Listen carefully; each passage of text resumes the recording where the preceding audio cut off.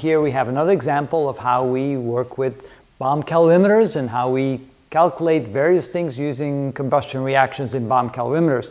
Remember, when you do a combustion reaction, you do create gases. Those gases will expand when they're heated, and that's why we need a bomb calorimeter to limit that expansion, to not just limit it, but just prevent the expansion altogether. Because when gases expand, they require heat. They do work that requires heat, which takes heat out of the reaction, so not all of that heat ends up in the calorimeter, so we'll get a reading that wouldn't be correct. So we want to make sure that we use a bomb calorimeter to prevent that from happening. Now what we're doing here is we're taking a 71.2 gram sample of ethanol, and we combust it in a bomb calorimeter with an unknown heat capacity. So we don't know the heat capacity. What we're trying to do here is determine that heat capacity, which is ultimately what they're telling us to do. Determine the heat capacity. So what we're doing is we're taking a known substance with a known heat enthalpy. So the enthalpy of the reaction of ethanol is equal to about minus 1235 joules per kilojoules, I should say, not joules, but kilojoules per mole or per reaction. So typically we don't have to write it like that. We can just simply write it like that, saying that's the change in the enthalpy by doing a reaction of 1 mole of the substance. So we do that because when we make a new calorimeter, we want to determine the heat capacity of that calorimeter. So we put some solution or some water in it, we put it all together, we put a known substance in there, combust it, measure the temperature change, and from that we should be able to determine what the heat capacity is of that calorimeter. So how do we do that? Well, you put the reactants inside the portion here that contains the volume of the gases. So you put a little spark in there, you ignite it, the combustion takes place, heat is generated. Since no work is done, all that heat will then end up in the calorimeter, causing the temperature of the calorimeter to go up. Of course, we're going to need some sort of thermometer to measure the temperature change of that reaction, of that calorimeter. Okay, now, the equation we use for that is that the MC delta T, which is the heat gained by the calorimeter, is equal to the change of the heat exchange in the reaction, meaning the heat given off by the reaction. And how do we calculate the heat given off by the reaction? This is equal to the negative of the enthalpy change in the reaction, that would be per reaction, multiplied times the reaction divided by the number of moles in the reaction. Because what we're doing here is, if there's more than 1 mole of the ethanol in there, we need to take that into account. And then finally, we multiply that times the mass of the sample divided by the mass per mole, which is the molar mass per mole.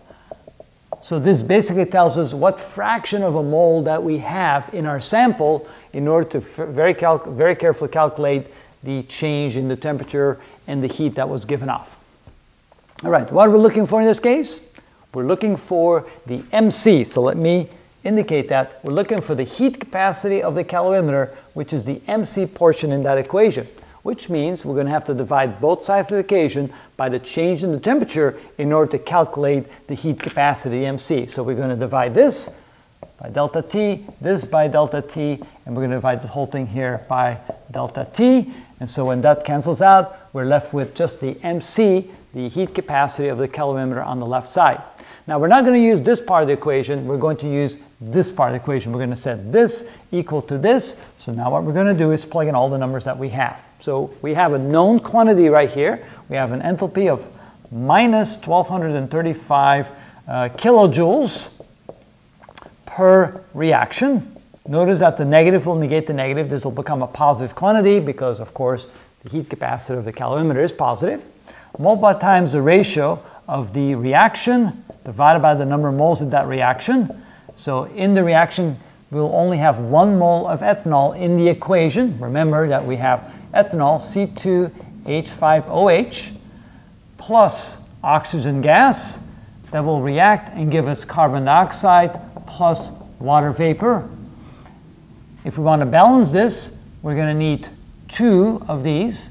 We're going to need 3 of these, which total gives us 7 oxygens on the right side, which means we need 7 on the left side. So 7 over 2 moles of oxygen gas will balance the equation. Notice only 1 mole of ethanol in the equation, so divide by 1 mole of ethanol, times the mass, which let's see here, we have a 71.2 gram sample, and now we divide by the molar mass, and conveniently I pre-calculated there to be 46 grams per mole, 46 grams per mole.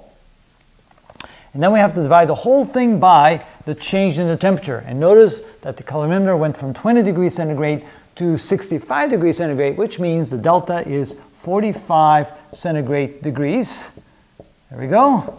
And now we're ready, 45 centigrade degrees, and now we're ready to go ahead and calculate the heat capacity of the calorimeter. So we have 1235 times 1 times 71.2, divide by 46, and divide by 45. So altogether, we have ourselves a calorimeter with a heat capacity of round it off, let's say 42.5 kilojoules. So this is 45, what did I get? No, 42.5, slightly off here. Okay, 42.5 kilojoules per centigrade degree. So this calorimeter, you can add 42.5 kilojoules to it and will only go up by 1 centigrade degree, which is the heat capacity of our calorimeter. And that's how you can determine the heat capacity of calorimeters. You have a new calorimeter, you put a known quantity in there, a certain amount of a known quantity, you combust it, you measure the rise in the temperature, you know the enthalpy change of the reaction, calculate it out, and there's your heat capacity of your new calorimeter. And now you're ready to go and try some unknown substances now that you know this. And that's how you do that.